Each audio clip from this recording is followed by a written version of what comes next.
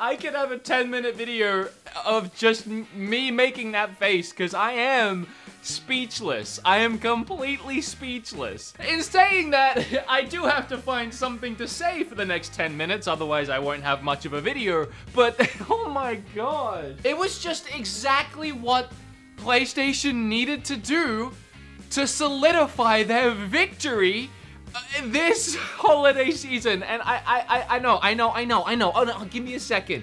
Because I actually am one of those people that kind of find it cringe when people try and find a winner in all of these events. When we have E3, everyone wants to figure out who won E3, and it's all subjective. There usually isn't, in my opinion, a clear-cut winner when it comes to something like this. But when we're talking about two consoles that are so clearly competing with each other this holiday season, that now, as we know, released 2 days from each other, and they both cost the same with some variations, but they both cost the same, that is competition, and there will be a winner. And as far as the build-up, PlayStation won this, man. Oh my. I was left speechless after their event today. I streamed it on Twitch with about 1,500 of you, and I want to thank everyone that watched it with me. I am speechless. It's incredible. It's incredible. I can't believe it. I just didn't think anything really would happen today. In fact, I was surprised to find out their event was going to be 40 minutes, because in my mind, I was like, well, what could they possibly show that we wouldn't have already seen or we wouldn't know about? I assumed we'd be getting a price and a release date, and then maybe we take a closer look at some games we saw in the last event. But 95% of the games we saw in the last event. That last event, by the way, being awesome in itself, showing us some really cool games, but 95% of those games were nowhere to be seen today, because instead we got shown a whole bunch more new stuff, and Fortnite, but a whole bunch of new stuff.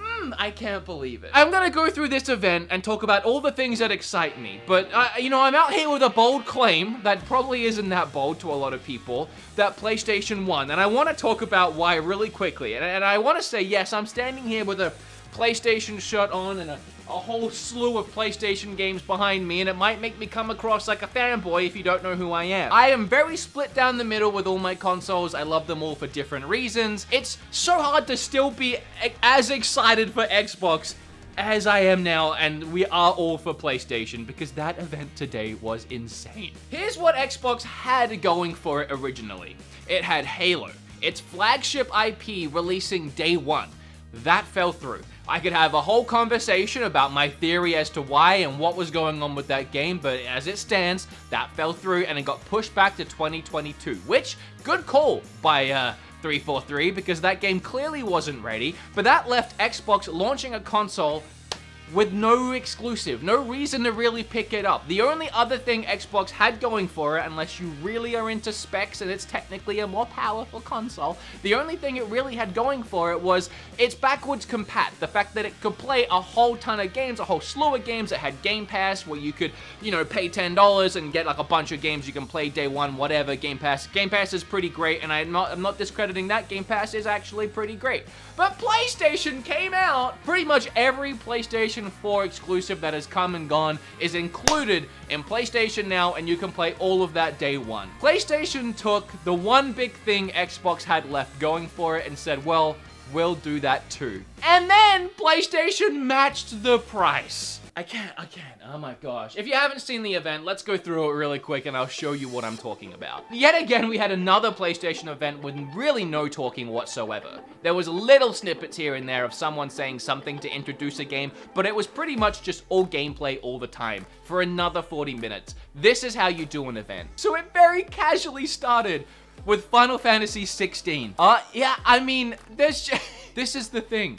I have never seen such a strong lineup going into a new generation of console. PlayStation hasn't missed a beat.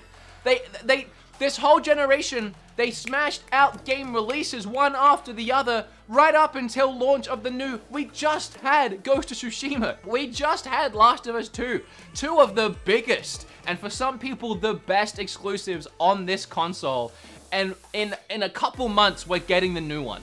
Right up until the new one, they were smashing releases, and on the new one, they just got more coming. They haven't missed a beat. They've been It's insane. It is insane. I can't believe it. A new Final Fantasy. We also saw gameplay in here too, by the way, and it looked very similar to 15. I think that's a good call because the gameplay was my favorite part of 15. Then we got to look at Spider-Man, and I mean, the last game was really good, so we can expect a lot of the same, but I think the thing they're really showing off here is just how much this PlayStation is doing. That fight on the bridge, there was so many lighting effects and destruction effects just while you're fighting, like not even in, like, during the gameplay. And then, I don't know way.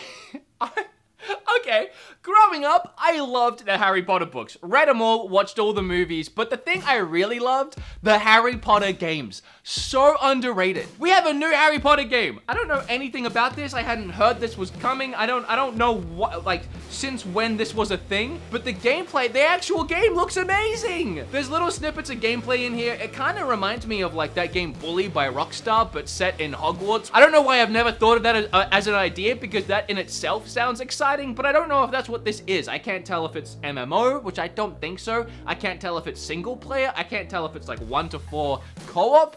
But either way, there are some really cool visuals going on in here. Parts that I'm hoping are actually gameplay, because holy crap, they look fantastic. Someone's doing the lawn behind me, by the way. So if you hear a lawnmower during this, I'm sorry. I couldn't wait. I was too excited. 2021, so that's next year. That's next year.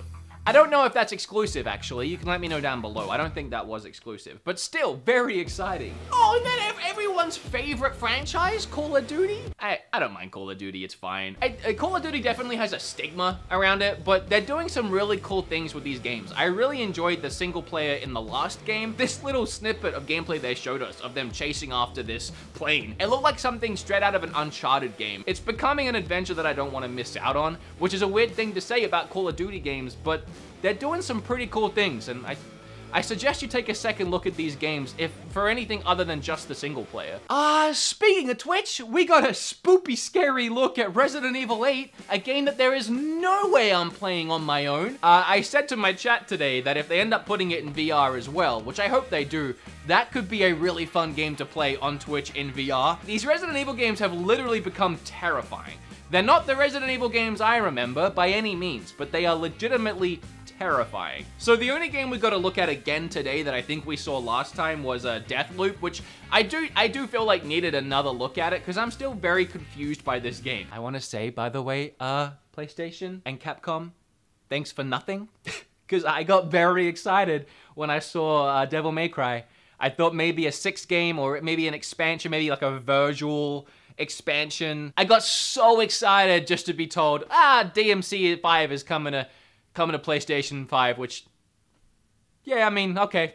Although, I'm glad, because I love this game so much, and I think it was very underrated. We got this big look at the game in this PlayStation 5 event. Like, this is definitely the hype that this game needs. I want a Devil May Cry 6, so please buy this game so I can get that. Oh, another look at Oddworld. I think what they really highlighted here was the story and the cinematics. I think fans of this series and the original game are gonna really love this one. It's just like, there's nothing worth skipping over. When I react to these events a lot, especially 40-minute events, I try and skip some games because I don't want like a 15-minute video, but I can't skip anything. Five Nights at Freddy's though, I mean, I'll just mention this one. I don't know anything about this franchise, but the trailer was pretty terrifying. That thing in the corner freaked me out. Okay, I feel bad saying this because I know a lot of you are huge Demon's Souls fans, but never played the original, not really. It's not really my cup of tea. Brutally hard games, clunky controls. I've never loved it, but even I was watching this trailer with eyes wide open and a gaped mouth because it just looks so good. The combat is heavy and weighted. The visuals are stunning. I love that this trailer is literally showing that moment of someone that has tried beating a boss 100 times and he knows exactly how to get back there, and then finally getting to the awesome looking boss and just getting wiped out immediately. Like, oh, back to square one. You can't not get hyped looking at all these crazy over-the-top bosses. These dragons, these creatures, these beasts, like just looking up at them in awe and wondering how the heck I'm supposed to kill that. This event was almost over. There was like 5 minutes left.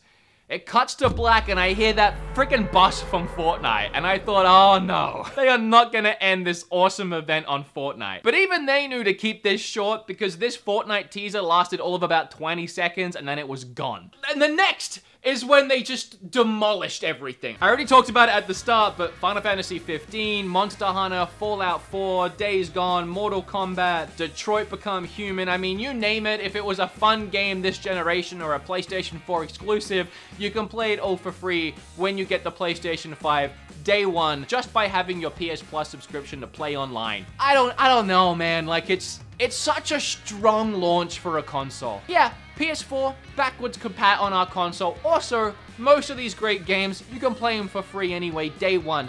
Also, we have a new Spider-Man game coming on the console during the holiday season. Also, we have games day one like Devil May Cry and Fortnite if you care about that. Also, the price is the same as the other console. Also, it comes out 2 days later, so there's no need to wait for it if you're excited for next gen. Also, you don't have to wait long for God of War. It comes out the next year. I still can't believe it comes out the next year, by the way. I mean, I am fully expecting a pushback to 2022. God of War came out 2018, and I'm okay with it, but I fully expect a delay to 2022. And again, I'm okay. Holiday 2022. Take your time. I will wait for that game, okay? But still, wow. I don't know what else to say. I feel bad. I honestly do feel bad for Microsoft. I'm not trying to be that guy that's all like, oh, PlayStation, look at us. Like, I'm not excited that PlayStation won because I wanted PlayStation to do better. That's not where I'm coming from here at all. I'm excited because of what is happening on PlayStation. Being a fan of PlayStation and Xbox and Nintendo, I'm excited when any of them do something right. I'm excited when any of them do something that gets me this excited. And PlayStation has done it. If Xbox was in the position that PlayStation's in and the roles were reversed, I would be standing here just as excited about Xbox, if that makes sense to anyone. And Nintendo, I love Nintendo, but they're not even like in this race right now. They're not that. Nintendo is dominating with their generation of whatever you want to classify them in. Nintendo's doing fine. I'm purely just talking about these two right now. It's just a round of applause to PlayStation. I mean, they didn't squander their lead. They dominated this generation. They had a full head of steam behind them, and they kept that steam going on the PlayStation 4 right up until the changeover to the new generation, and that steam is just, it's keep on chugging along. You know, I'm still buying both. It's kind of what I do, but I'm also still excited for both. I'll buy an Xbox and a PlayStation day one, but I gotta tell you, if I wasn't a YouTuber, if gaming wasn't my whole thing, if I was, you know, working on a gaming budget and I could only grab one, I know exactly where I'm going, and I mean, it's PlayStation 5. Alright, that's my thoughts. Hope I didn't upset anyone. I try really hard not to, especially Microsoft fans, because I feel bad for them, and they have, you guys, I know it, I mean, it sucks. I know it sucks. And trust me, I would be defensive too. But I mean, you just gotta take the L. Alright guys, bye.